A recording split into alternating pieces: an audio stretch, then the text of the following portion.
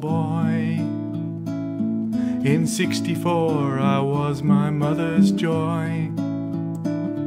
When Hard Day's Night was playing, I was crying right along. I was born to be a Beatle boy. And even though I then was living in another land, I marched along to Sergeant Pepper's Lonely Hearts Club Band. Yes, we all lived together in a yellow submarine. I was born to be a Beatle boy.